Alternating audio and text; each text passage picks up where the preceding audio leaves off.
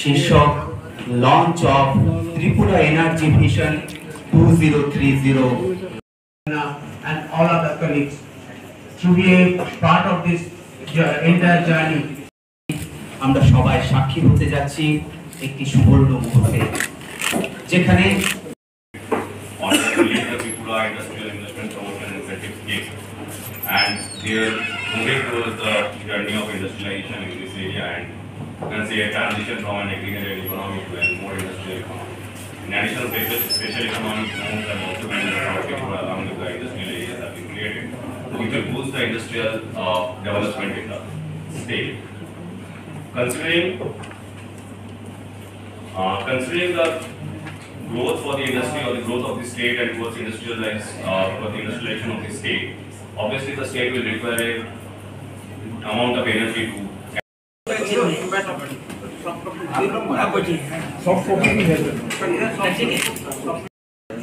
As we all know, Tripura is a fast-growing state in the northeastern.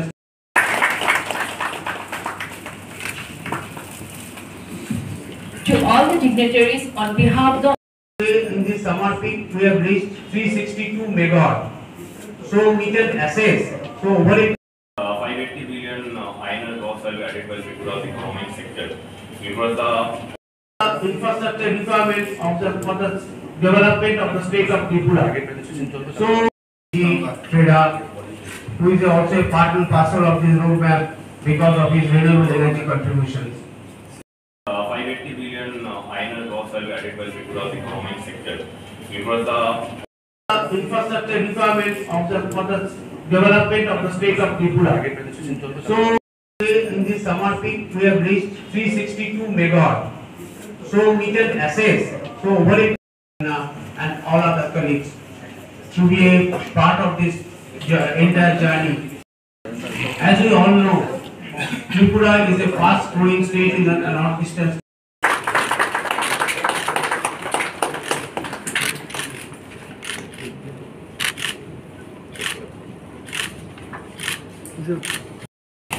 আমরা ক্ষমতা আসার আগে before March 2018-তে solar power plant solar থেকে যে এনার্জিটা আসে এটা ছিল মাত্র 6.4 মেগাওয়াট, মানে 6 মেগাওয়াট।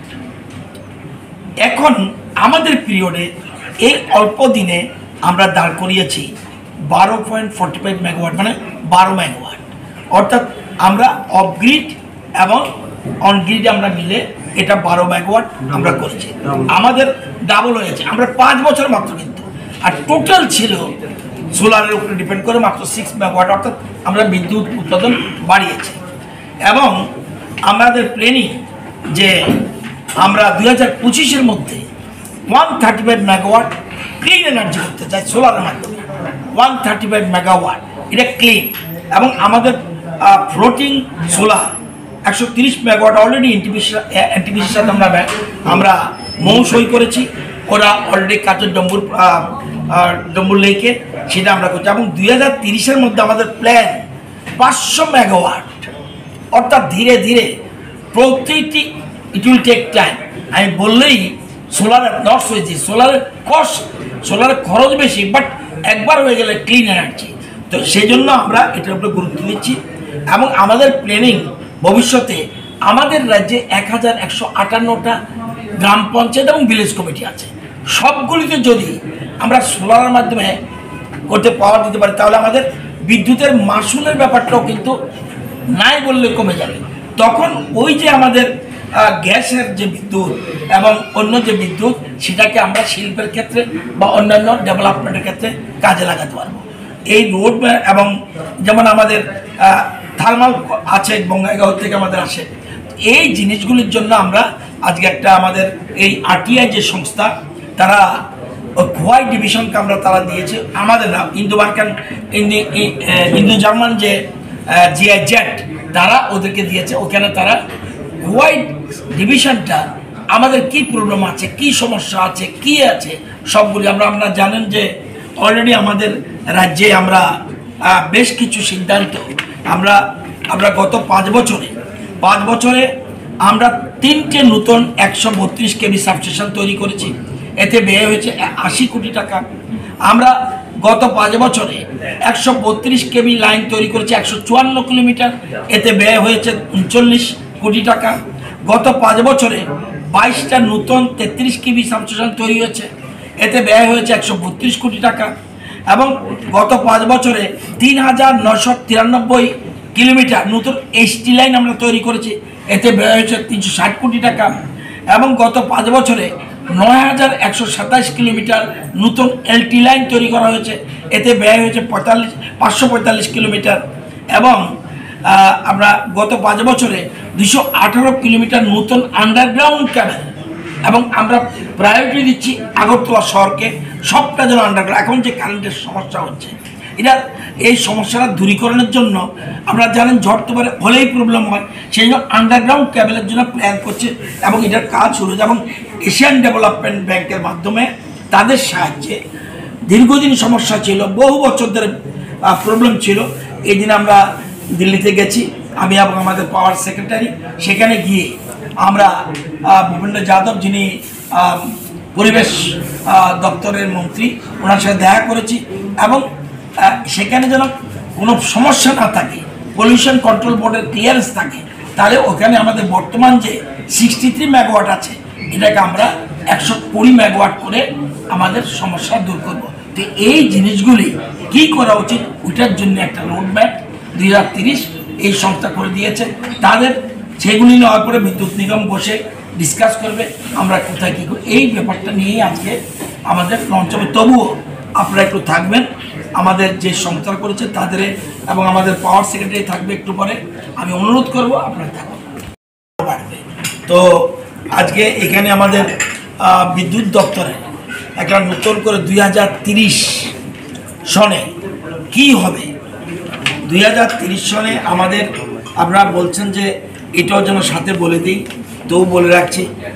2030 সনে ত্রিপুরা রাজ্যে বিদ্যুৎ কোন জায়গায় পৌঁছবে এবং কি কি আমাদের কমতি আছে এবং আগামী দিনে কি কি করা উচিত, এই জন্য একটা সংস্থা আছে, ওরা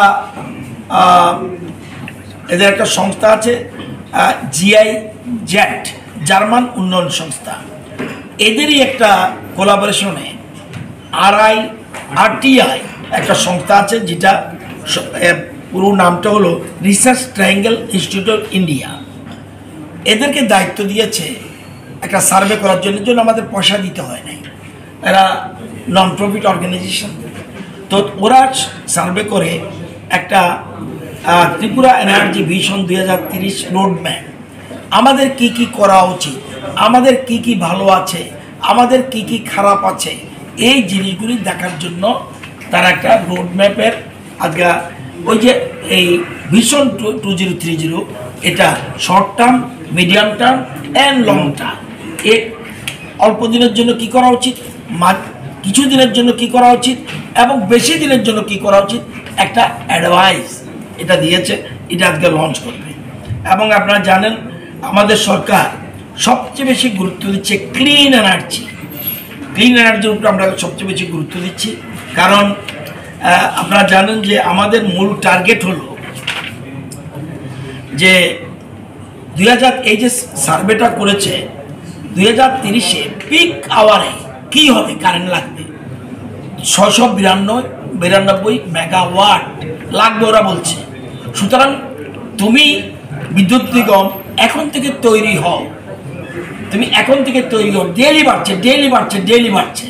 তো যেমন আমাদের এই সংখ্যাটা যেমন বর্তমানে আছে, আমাদের 9,71,000 মতো কনজিউমার আছে, প্রত্যেক ক্ষেত্রে বেড়েছে।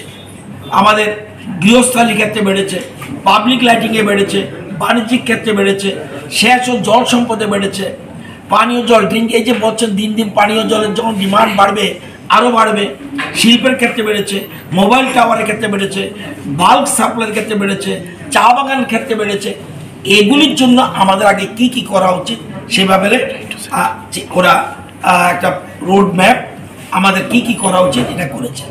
তবে আমরা সবচেয়ে বেশি গুরুত্ব দিচ্ছি ক্লিন এনার্জি। আপনারা জানলে খুশি হবেন যে আমাদের